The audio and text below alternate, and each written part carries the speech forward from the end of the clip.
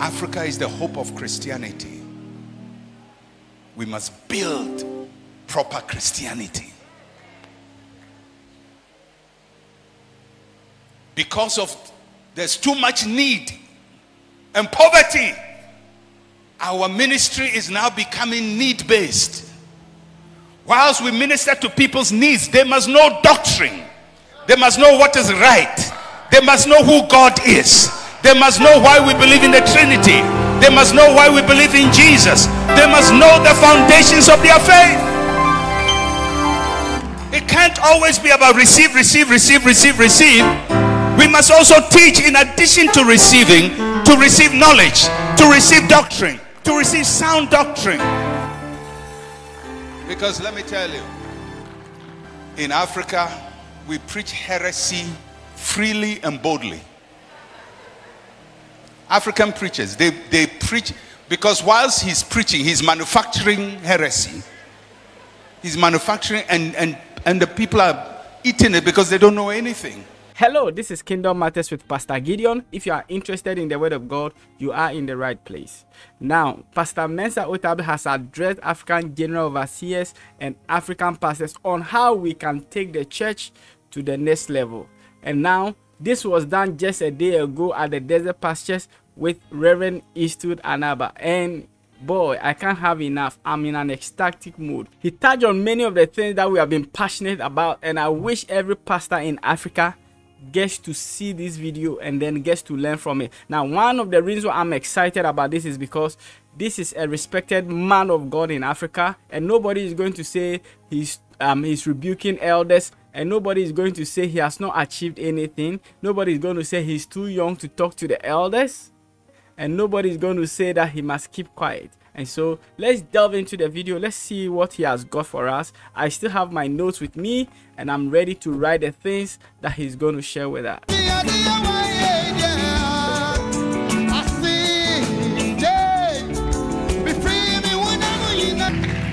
Sometimes they call him the chancellor of the university, Central University, and then they call him the senior pastor of the Christ Temple. And then they call him the founder and general overseer of ICGC. I call him my friend. Help me welcome Dr. Mensa Otabil.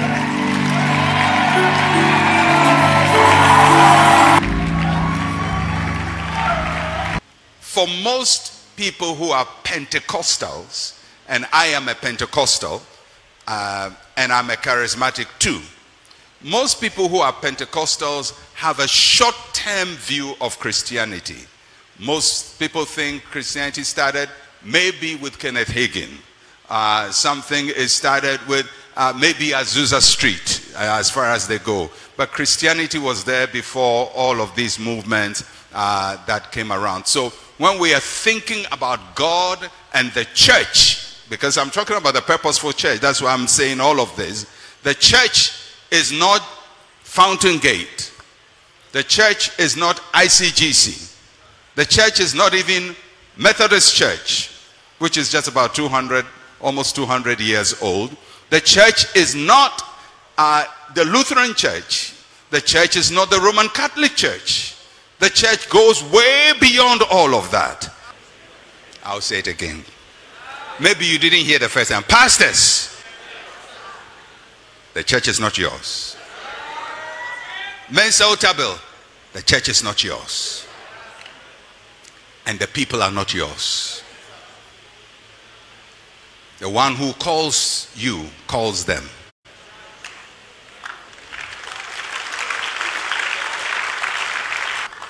So if Jesus is the one building the church, isn't it reasonable that we know a lot about Jesus? I mean, it's commonsensical. It is his church. This is the owner. So we have to know about the owner. Who is he? Where did he come from? Where is he going? What does he like? What does he not like? What has he said? What has he not said?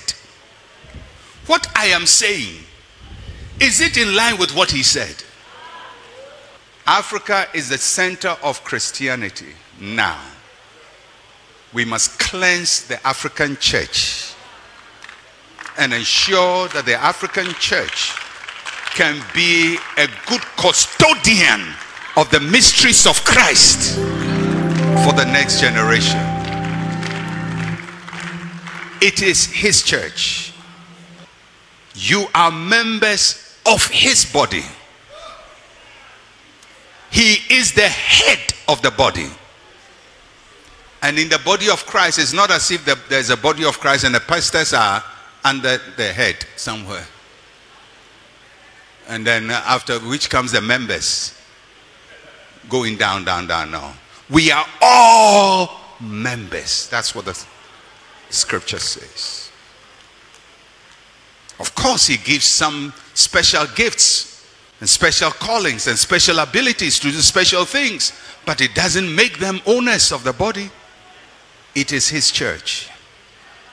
So, what should be the characteristic of the church? And I will be closing pretty soon. I'll go to the epistles.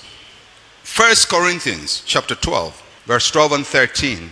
For as the body is one and has many members, but all the members of that one body, being many, are one body, so also is Christ. For by one Spirit we were baptized into one body, whether Jews or Greeks, whether slaves or free, and have all been made to drink into one Spirit. Colossians chapter 3, verse 9 to 11. And do not lie one to another, since you have put off the old man with his deeds, and have put on the new man, who is renewed in knowledge according to the image of him who created him, where there is neither Greek nor Jew, circumcised nor uncircumcised, barbarian, Scythian, slave nor free, but Christ is all in all. In the church that Jesus said he is building, every barrier is removed. Every barrier. And the first barrier that is removed is that there is neither male nor female. It doesn't mean that there are no women and there are no men. It simply means that one is not superior to the other. Now, if you were a Jew, that will shock you, because there had to be a demarcation between male and female. Men sit here, women sit there. Men do this, women do that. And women cannot do that, and so on and so forth. But he says, in his church, there is neither male nor female. Of course they are, but one is not superior to the other. Second, there is no race, neither Greek nor Jew. There is no special race that is more blessed than the other. It doesn't mean that we lose our races when we become Christians. I'm still a black man, but I'm not superior to any other person. A white man is white, but he's not superior. In the church of Jesus Christ, there is no racial superiority. And there's no tribal superiority. Because Israel divided people based on who is circumcised, who is not circumcised. But in Christ, circumcision matters not. That's what he's saying. He's saying that in Christ, there is neither barbarian nor Scythian. Cultural differences are removed. And there is no social class, neither slave nor free. Now, you see, when we read these things today, they are easy, because that's how our society has been formatted. So when somebody comes and says there is neither male nor female, it doesn't mean anything to you. There is neither bond nor free. It doesn't mean anything to you. There is neither Greek nor Jew. If you lived in the time of the early New Testament, these are radical statements. In fact, this is one of the reasons why Christianity grew in the first century. Because they removed the barriers. Whereas the Roman society had barriers, Greeks had barriers, Jews had barriers, everybody had barriers. Christianity comes and says, remove the barriers. Everybody, let's come together. We belong to the church of the Lord Jesus Christ.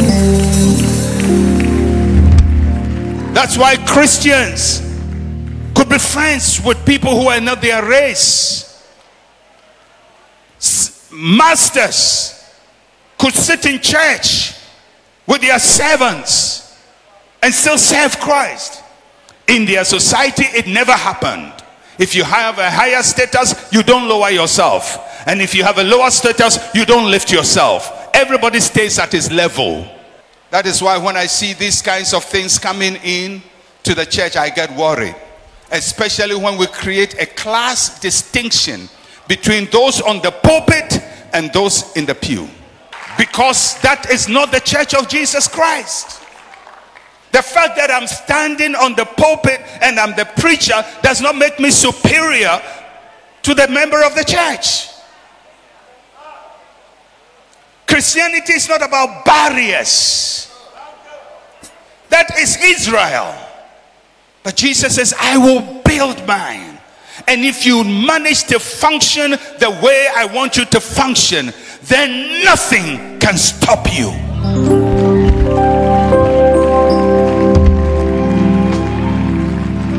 You know why the early Christians persecuted were able to take over the Roman government? Not with force of arms, not even with argument, not with signs and miracles. No, they did it with lifestyle. They did it with lifestyle. The Christians were the only ones who knew how to take care of sick people. Because in those days when infectious diseases came, people thought the gods have cursed them or whatever. So if you had a disease like a leprosy or cholera or something, everybody will leave you. They will leave. Actually, people will bring you from the house, leave you in the street to die. The Christian says, no. This is what Christ called us to do. They go to pick people from the streets with sickness, with disease, and take them to places and nurture them. And pretty soon everybody says, these people we've been persecuting, they are a special group of people.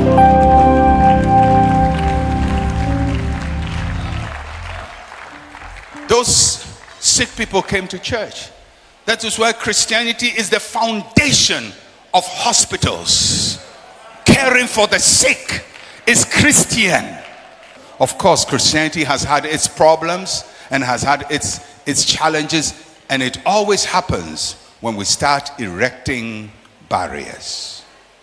I am anointed, you are not. I have a special grace, you don't have it. We may be age mates, but we are not grace mates. I don't even know what that means. We are not grace mates. How were you saved? How were you saved? By grace. How was I saved? We are grace mates.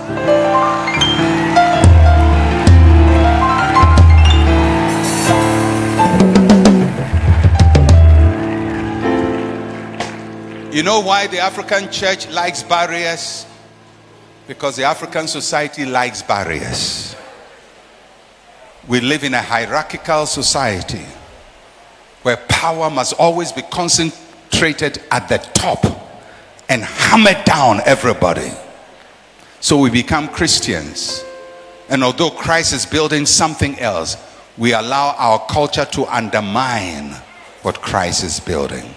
And if we don't build the church the way Christ wants it to be built, then we will be like Israel, with great promise, yet going into captivity. Africa is the hope of Christianity in the world. If you study the story of Christianity, at every point, there is one place that preserves everything. At every point. Even Jesus, when he was a baby, at one point he had to go to Egypt and come back. At every point, God will develop a place of refuge for his church. And at this point, our continent is the place of refuge for Christianity. You can preach Christ everywhere in Ghana and you will not be arrested. You can preach on the bus, on the trotro, by the roadside, preach everywhere, and you are fine. You go to some countries now, you can't do that. Africa is the hope of Christianity. We must build proper Christianity. Because there's too much need and poverty, our ministry is now becoming need-based.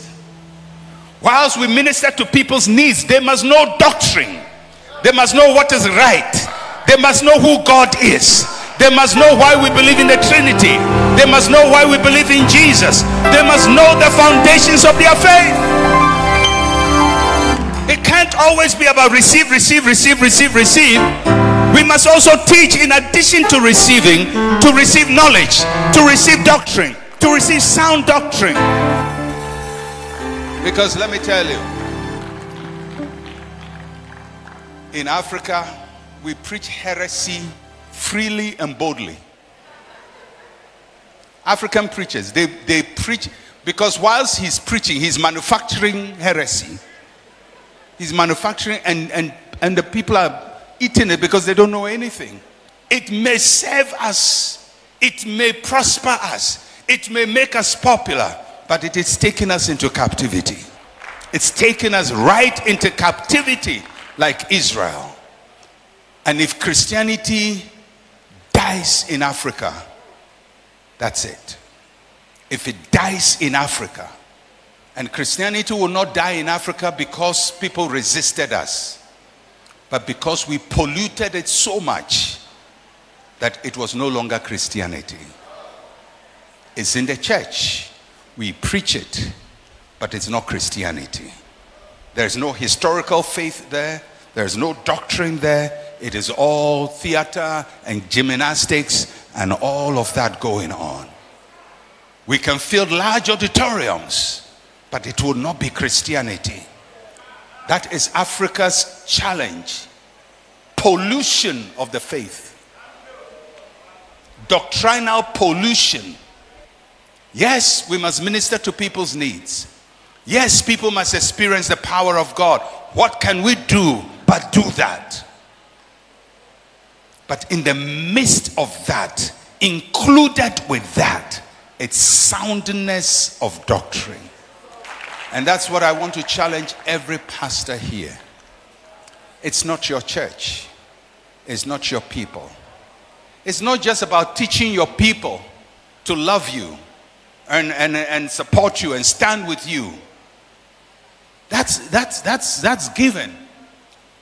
But more than everything, it's about teaching your people to love Jesus, to love his word, to know what his life is all about, to know what his mission is all about. That we'll build a Christ-centered African church. That is the Christianity we can take back to Europe to re-Christianize them. Because I believe they need re-Christianization. But we cannot re-Christianize them by teaching them prosperity. Because they are already prosperous. We can only Christianize them by bringing them back to the Christ of their fathers, who build a noble society with them. And I trust that that will be your heart desire as a pastor, as a church leader, as a church member, wherever you are, whatever you serve, that will be our heart cry. It will be my heart cry. It will be we breathe Christ, we breathe Jesus. We think Jesus, we talk Jesus, we breathe Jesus. We preach Jesus. Let him feature in your sermons. You cannot preach a whole message and Christ was never a reference point. Let him be your reference point. Teach his wisdom, teach his ways, teach his life, teach his humility, teach the way he loves people. And when we build, or we are part of what he's building, he has guaranteed us one thing: even death itself cannot stop us.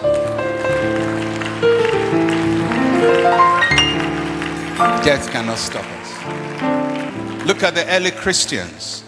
Death couldn't stop them. They were beheaded. They were cut asunder. They were skinned alive. Some of them were tarred and lit on fire in palaces. They were thrown to lions. People were slaughtered in front of their wife and children. You would think that any people who face such horrendous persecution would dissipate, but the gates of Hades did not stop the Church of Jesus Christ. And I pray that will be our story today. I just want us to spend a little time just to pray and to talk to God. Wow, what a message. Now, I'm going to say what I got from this video. I also want to know what you got from this video. Let me know what you got in the comment section. The one that struck me was not putting much attention on the soundness of doctrine. He says, for the African preacher, the more he preaches, the more he manufactures heresies. And this is very striking. This is very, very, very true. See, with the work of listening to messages, I can tell you, many ministers of the gospel in Africa do not pay attention to what they say. In fact, with some, every line is a heresy. Every line has an error attached to it. I believe we should sit up and learn so that we can send the true gospel to the world. This is the time for us to focus on Christ and his purpose, that we should reach out to the world and bring them into the fold with an eternity mindset, with a focus to get the world to come into the kingdom. God bless you. I love you. I'm waiting for what you think in the comment section, and I'll see you in the next one. Shalom.